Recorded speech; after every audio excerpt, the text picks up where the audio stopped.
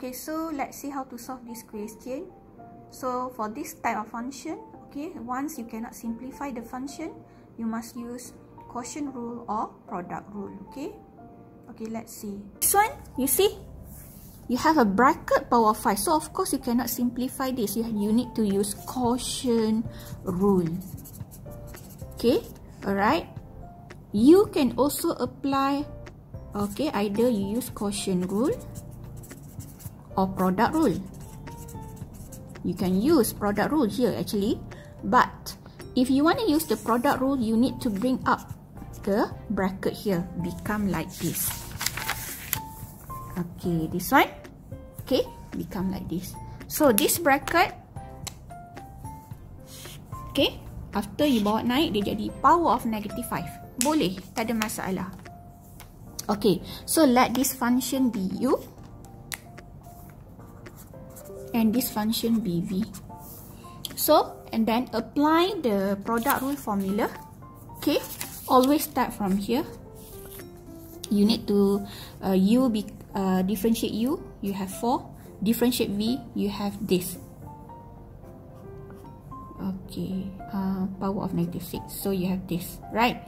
Okay, so copy this term and this term first. Okay, so I copy here.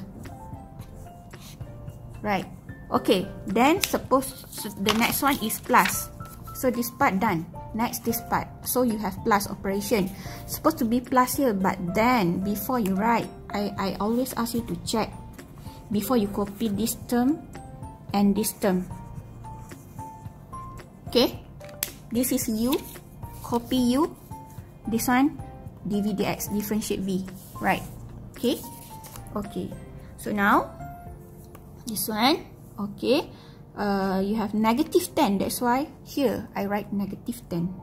Okay, I write negative because plus, positive negative become negative, so straight away you write negative here. Copy 10, copy 4x, and then copy this bracket, so you have like this. Okay, all this is this one. Okay, here you don't have to convert to positive form. Why? Because this one is in negative form, so let it be in negative form, so you don't have to convert to positive form. Okay, final answer nanti baru you convert pergi positive form. Okay, now you boleh nampak sekarang we have the same function. Okay, you have 4, you have after you simplify become 40, you can take out 4, right? Okay, so here dah selesai. Okay, sampai sini 10, 4, 40x, right? Okay, so now next this one, I kata macam mana cara nak factorize. You tengok constant dulu. Okay, so tengok you punya constant, you have 4 and 40, you can take out 4. So that's why here you take out 4, right? And then next variable, you only have one variable here x. So this one, this term, dia tak no variable, right? Because we have two term here. This side, you see, separated by minus operation here. This term, one term. This term, one term. Betul. So, bila kita nak factorize, kita kena tengok this one and this one. Okay, 40, take out 4. And then, you cannot take out x because this term, okay, you have x. But this term, dia tak ada x. So, tak boleh keluar x. So, next, you tengok bracket power -5. This one power -6. You take out the smaller. The smaller index there is -6. That's why I take out -6, right? Okay. So, next, okay. 2x minus 1 power of -6. How to make it -5? Of course, okay. 2x minus 1 power of -6. Okay. How to make it -5? Of course, you need to times dengan power of 1 bracket. Because this one, the same function. -6 plus 1 become -5. So, when you times this and this, you get back this, right? Okay? So, once you have a bracket with power of 1, you don't have to write the bracket here. This one I write because I want to show to you all how I get -5 here. Okay? Okay. Then, you have minus. So, you write minus here. Okay, and then, this one, okay? So, belah ni tak payah tengok dah lah. Dah selesai. So, this one and this one the same. So, you don't have to write it. 4, 4 times negative 10 become negative 40, and then you have x, so you write x. Then you simplify this, become like this. Okay, and then always write this bracket first. Okay, and this one is power of negative 6, right? So you bring down, become positive 6, become power of 6. And then you can see here, you can take out the negative sign because dia ada benda yang sama lagi. Selagi ada benda yang sama, you kena factorize. You take out negative sign, become like this. Done. Okay, so now next, let's see how to use quotient rule for this function. If you want to use the quotient rule, okay, let's use the quotient rule formula. Okay, the quotient rule state that is if you have u over v, so copy v differentiate u minus copy u differentiate v over v square. That's the formula. So let this function be u and let this function be v. Alright, so your u right now is 4x, your v right now is 2x minus 1 power 5. Okay, so du dx, or you can write as u prime, is 4. dv dx, or you can write as v prime, okay, become 5 times 1, 5, copy the function in the bracket. This is composite function.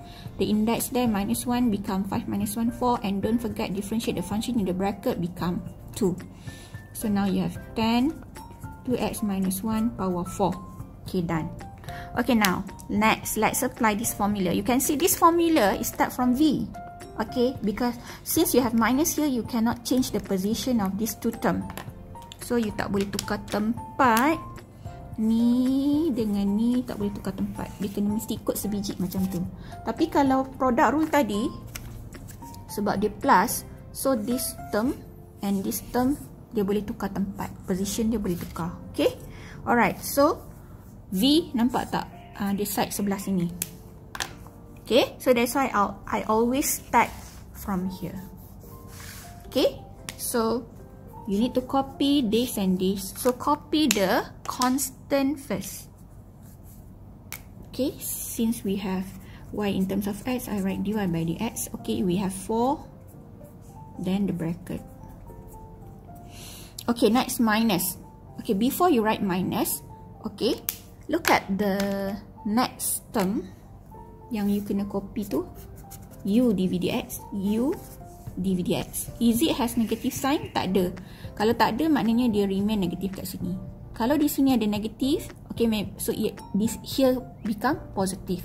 Okay, so we copy the constant first. You have 10, okay, followed by 4x, followed by this bracket, over, don't forget the v here, you need to square it. Okay, power of 2, so square.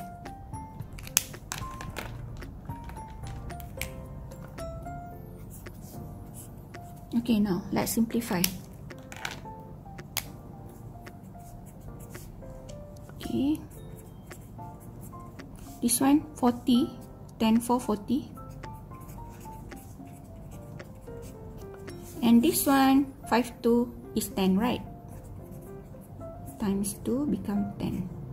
Okay, now let's simplify this. Okay, sama juga, we have two function. So this one function minus, and then this function. Okay, we need to factorize. Okay, kita tengok yang sama, constant dulu. 4 and 40, you can take out 4. 4 and 40, take out 4. Variable x, sini ada, but this one tak ada, so tak boleh salin. This bracket and this bracket, take out the smaller bracket, the power of 4 there, then open bracket. Okay, now let's factorize. Ini jangan tengok, tengok sini. Okay, this one 4 got, so you don't have to write. Okay, 2x minus 1 power 5, so this one power 4, so you need one more bracket to make it power 5, right? So you don't have to write the bracket power of 1 here, just leave it like this. Okay, next minus. Okay, minus. Okay, here 40, here 4, you must write 10 here. 10 times 4, 40. And then you have variable x there. And this bracket is already here. So, tak payah tulis. Over. Okay, next. We simplify. Let's write this bracket first. This one, negative 10 plus 2, negative 8. And then write this bracket. Okay, but before that, these two bracket, okay, you can simplify. You know why?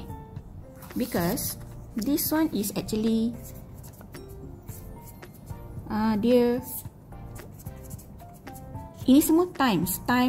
Maknanya dia boleh simplify lah. So this one, the index there, power of 4. So 4 minus 10 become negative 6. Okay. So this one and this one I can cancel. Here becomes 6. Alright. If you want to write in negative form, it is power of negative 6 lah. Okay. But I think I want to leave it because our final answer always write in positive form, right? So you just write power of 6. Okay. Before you stop, check. Ada tak benda yang sama lagi? Ada. Ini ada. You can take out the negative sign there. Okay. Negative AX plus 1. Okay. So, check balik. Sama tak jawapan dengan tadi kita guna this one using product rule. And this one using quotient rule. Final answer the same. Right? Okay, done. Okay, I hope you understand. Okay, bye.